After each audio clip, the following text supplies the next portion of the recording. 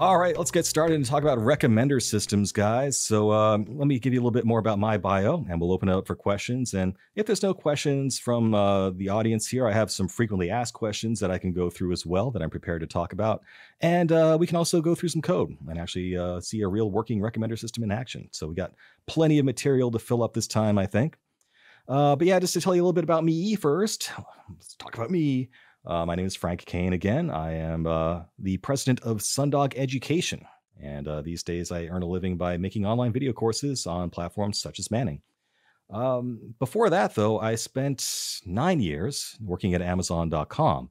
Started there in 2003 as a senior engineer, software engineer. And when I started there, they threw me into what they call the personalization team. This was the guys that were doing personalized recommendations. People who bought also bought.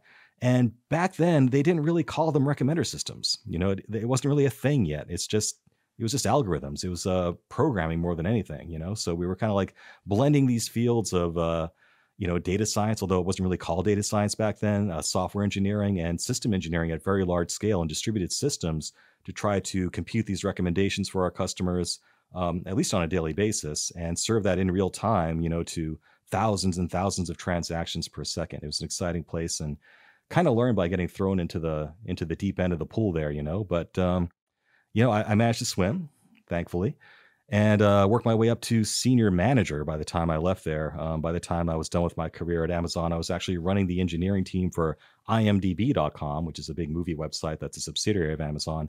Lots of fun there. Like it's just as fun as it sounds. But after 9 years, my family just couldn't take the weather in Seattle anymore. So we packed up, cashed out, and moved to Florida. That's where we are now. And I've been working for myself ever since, making courses for you. So that's my expertise in recommender systems. I didn't just do recommender systems at Amazon, but it really was the focus of what I did for most of that time. So between recommender systems and content optimization and, larger scale system engineering work. But personalization was always what it seemed to come back to for me. Even at IMDb, we had a movie recommender system, and you'll see the DNA of that experience in my course here, because we lean heavily on making movie recommendations in this course about recommender systems, because there's some really fun data sets out there to play with on that. Hey, we've got a question, and it sounds like a hard one. How can you determine the minimal size of previous information needed for a recommender system to be effective? Does it vary by application or platform? Yes, it varies. It varies very widely. There's no real set answer to that. You kind of have to experiment with it, to be honest. There's no formula, because it depends a lot on the sparsity of that data, right? It's not just the quantity, it's how sparse it is. And that's what's different about recommender systems. It's not like normal machine learning where you have a complete set of training data. Like, for example, if you're trying to train a system how to identify a picture of a cat, right? You throw a ton of pictures of cats at it that have, every pixel in the image filled in, and you can train this neural network to figure out what a cat looks like, right? With recommendations, it doesn't work that way. Because a typical person, let's say you're recommending movies. Let's stick with that example. The typical person has not seen every movie in the world, right? I don't think anybody has. Well, I know one guy who has, my old boss at IMDb, Carl Needham. I think he's actually seen every movie. But for normal people like you and me, by and large, we've seen a very teeny percentage of all the movies in the world, right? Same idea holds true for Amazon. Like, you have not bought every item on Amazon. That is actually impossible. You've only bought a small amount of them, or you've even viewed a small amount of them. So this is what we call a sparse data problem. So the amount of information you need depends not only on the quantity of your data, but also on how sparse that data is. So, if I have, 5 million data points that people have bought the same 3 items, but I don't have any data points for like the other 10 million items in your catalog, that's not going to be helpful, right? So it's this balance between quantity of data, the sparsity of the data, and also the quality of the data as well. That plays a big role too. Give you an example of that. The best recommendations you will ever see are based on purchase information. And this is really the secret of why Amazon's recommendations have always been so good, because they can use data about what people are actually spending their money on to power and train those algorithms that they have. And there is no bigger reliable signal of interest than someone shelling out their cash and saying, I want to spend my money on this thing, right? That's a very hard thing to game. It's a very hard thing to fake. Very, very high quality data, right? So if you have a lot of purchase data and it's not sparsely distributed, that is the ideal situation. And that's the situation that Amazon is in, so a big part of why their recommendations are so good is just because their data is so good. In contrast, if you have click-based data, that can be very sketchy, right? If someone's clicking on something on your website or viewing something on a website, you don't even know if that was a person looking at it. It was more likely a bot of some sort or a web crawler or something like that. And just cleaning that data and making sure that data is actually human beings expressing real interest in something can be a real problem. Even in the world of purchases, there are data quality issues to be contended with. A good example is institutional buyers. So you get these people that are buying things for their company or for their institution, and they're just buying things en masse for this like huge organization of thousands of people. And to your systems, this looks like one person buying like everything on the planet. And that person ends up carrying an inordinate amount of weight in your algorithms as a result. And it doesn't really have any meaning to it because you're not really getting information about an individual's interests. You're getting information about this organization's interests. So yeah, it's a very long answer to your question. Gosh, I'm not sure how to pronounce your handle there, but you know what I mean, right? The answer is no. That's the short answer. There is no formula. There's no set way to figure it out. You just have to experiment, quite honestly. The way that you really approach developing recommender systems is to just try different things and run A/B tests on it. Yeah, let's talk about that. So how do I evaluate a recommender system? That's a huge portion of this course, actually, because it's not at all obvious. There's a lot of ways to do it. So a lot of people in the research community want to evaluate the quality of their recommendations offline, right? Because they're in research. They're not actually going to be deploying this to a real world system. So they can't test it out on real people. So what do you do? Well, one thing you can do is measure the accuracy of the recommendations. And you can do that by saying, okay, I predicted that this person would rate this thing 4 stars. In reality, I know they rated it 3 stars, therefore my accuracy is, 1 out of 5 off, right? But that's kind of a sketchy way to evaluate things because the purpose of a recommender system is not to predict what you would have rated something you already saw. You're trying to get new things in front of people that they haven't seen before, or maybe they have seen it, but they didn't know they wanted it yet, right? So really the purpose of a recommender system is to show people things that they didn't even know they wanted yet, to read their minds, if you will. And that's why it's such a cool field. And that's a very hard thing to measure without getting real people in the loop.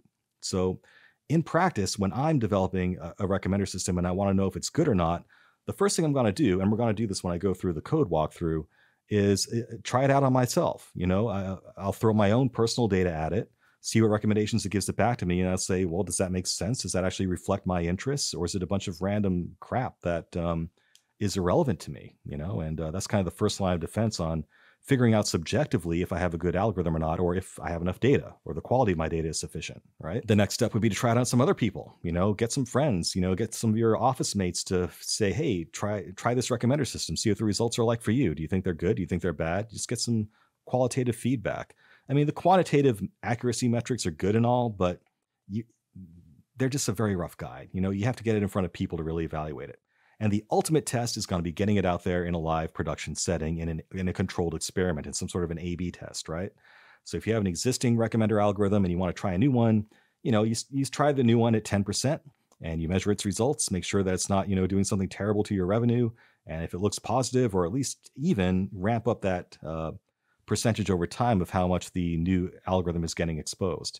And eventually you'll have enough data collected to actually know for sure if your algorithm is better or not. Yeah, again, great question with a really long answer and not a very satisfying one, I'm afraid. It is a hard problem to know, do I have good enough data? Do I have enough data? And is my algorithm good enough? This is really what makes recommender systems hard and interesting, in my opinion. But I do have some frequently asked questions here. If I'm honest, the most frequently asked question I get is, can I get your course for free? The answer is no. The other question I get is, will you do my homework for me? Again, the answer is no. So we got those out of the way. But after that, I get good questions on this course by and large. One of the ones I get is, what are the prerequisites? Prerequisites. That's a hard thing to say for getting into recommender systems. A lot of people, they'll stumble across this course. They'll say, "Ooh, that's cool. I can read people's minds with computers. I want to learn that." But you do need some background before tackling this stuff. Recommender systems is really a specialized subset of machine learning that deals with sparse data like we were talking about. And as such, it helps to have a background in machine learning first. And before you have a background in machine learning, it helps to have a background in Python and linear algebra, right? So you want to make sure you're coming into this with at least some computer science experience, at least some mathematical experience. Like we're talking high school level math here, nothing too fancy. But you need to know how trigonometry works at least. One of the common metrics that we use for how similar things are is the cosine metric. So at least know what a cosine is, guys. At least know what multiple dimensions are. These are important concepts for recommender systems. Um, so if you have that under your belt, you're in a good starting point. If you do have some CS, some programming experience, you can probably take this course successfully. It would be even better, though, if you had some of the basics of machine learning under your belt first. And I do offer a more general machine learning and data science course also available on Manning Live Video. Probably a good place to start if you haven't dipped your feet into the machine learning waters quite yet. And yeah, Python programming, obviously a good thing to have. I do include sort of a primer in Python. So if you do have an existing programming experience and you think you can pick up Python pretty quickly, I'll help you do that in this course. But obviously, if you know Python ahead of time, that also helps as well. But beyond that, I try to keep my courses as accessible as possible to people. I know they go out to a very wide audience with a very wide, diverse range of experiences. So I want to make sure people feel successful in them, right? So I try not to dive in too deep into, hardcore algorithms and fancy mathematical notation. I try to explain things in human terms as much as possible. If you look at my courses and their reach around the world, I've had over 500,000 people take my courses around the world, and it is mind-boggling the impact that's having. It's really a humbling thing. If you picture the biggest football stadium in the world could not hold all of those students. So the power of online education is just really amazing, and more and more people are discovering that now that we're stuck at home. So it's good that we kind of know how to do this now. We can actually share knowledge this way. Mr. Code 2K, can you recommend large public data sources that are available online to play around with? Or yeah, the UCI data repository, if you Google that, is a great source for free open source data repositories. The really big ones, if you go to AWS, I don't have the link offhand, but if you search for it, I'm sure you can find it. They have a ton of public data sets available there that are just hosted on AWS, within S3. And if you're actually, doing your machine learning on an AWS fleet of servers on EC2 or SageMaker or what have you, it's very easy to access and pull in those large data sets that are hosted on AWS. So if you just search for AWS data sets, that'll bring you to it as well. What I use in the course is the Movie Lens data set. Let's talk about that. Let's go there. This is a good segue to that. So if we go to grouplens.org, this is kind of my favorite data set. And they have a wide range of sizes for you to play with. So a good technique when you're developing machine learning algorithms or recommender systems is to start with a small data set and work your way up to larger data sets. That way you can experiment on your own local PC or a single host in the cloud. And, don't start to invest in more and more of a larger cluster until you're confident that you're ready to do so. So if you go to data sets here, this takes you to the Group Lens data set. This is called the Movie Lens data set. And what it is a repository of movie ratings that people have made. I can show you what that looks like if we go to movielens.org. It's kind of like Netflix. They show you a bunch of movies and ask you to rate them, or at least how Netflix used to work. They don't actually do ratings anymore at Netflix, do they? But back in the day, this is how Netflix worked. So they show you people a bunch of movies and they ask them to rate them between 1 to 5 stars. And they've done this to actually thousands and thousands and thousands of people over the years. And they have actual real data on movie ratings that you can play with. So one of my favorite data sets, just because it's fun and because I like movies. I worked at IMDb. What can I say? But it's also easy to understand the results intuitively, right? So if you put in your own set of data of what movies you've rated and what movies you've enjoyed, getting back predictions of what movies it thinks you might like that you haven't seen yet, it makes it real. It's very easy to understand that and interpret those results. But anyway, you can see they have a large set of data sets here to choose from. They have a 25 million row data set here for when you want to scale things up. And if you want to start small, this is what we do in the course to get started. There's a small 100,000 rating data set. Obviously, you're not going to get as good recommendations from a small data set as a big one necessarily. And also, these are a little bit out of date, these older data sets. This one was last updated in 2018. So if you want data about the latest Hollywood blockbusters, you're not going to find it reflected in this data. But it's recent enough that you'll still recognize the movies that are in it. So a lot of fun working with that data set. And we're going to do that shortly. Let me go back to the Twitch stream here and see what other questions we might have. Oh, gosh, you guys are asking all sorts of stuff. This is great. Avna Bolsi, you went there. How can you start applying for jobs to recommender systems? What is the number of projects needed before applying? Yeah, this is actually my next frequently asked question. You read my mind, and you just added one to that frequency of that question. So, yeah, getting a job, getting a career, that's what we're all here for, right? So, when I was at Amazon, I was what they called a bar raiser. And a big part of my job was hiring people and interviewing people. I actually had the role of having veto authority for new hires all across the entire company, not just in my own team. So, I was sort of like this Uber hiring manager, if you will. I literally interviewed thousands of people while I was at Amazon and hired hundreds of them. So, I know a thing or two about getting a job in this field. So, first of all, let me make it clear taking an online course is the beginning of your journey. You are not going to get a job just because you took an online course. You're not going to get a job because you got a certification, at least not in the United States, by and large. You need to show that you can apply what you've learned and actually build something with it. So, your question is actually very well thought out. You're asking, how many projects do I need? And yeah, your head's in the right place, you know? So, if I think about the recruiters and the hiring managers at companies like Amazon, and mind you, different companies, different countries are going to have different cultures and different standards, but I'm just talking from my own experience here. Um, they're going to be looking for either someone who just graduated from a college that they know and trust. If you graduate from Stanford, you're going to get job offers. It's That's just how it works. Um, or if you're from a, not so well-known university, they want to see that you've applied what you've learned at least. So one thing they'll actually do is go out to like GitHub and like look at places like Kaggle for people who are winning coding challenges. And if they find someone who's like, new to the field, but is really showing a lot of promise in what they're accomplishing online, they might get a call. And that's another tip too, by the way. These companies don't call them; they call you. If you apply to these companies, they get so many applications they don't even look at them. We literally did not look at them.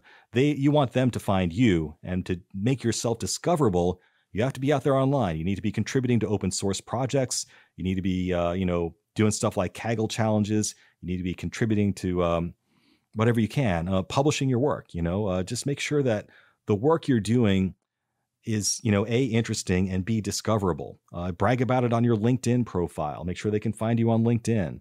Whatever it takes, just make sure you have an online presence that makes it really easy for someone to find you if they're looking for someone who is dabbling in recommender systems, because that's the beauty about this field.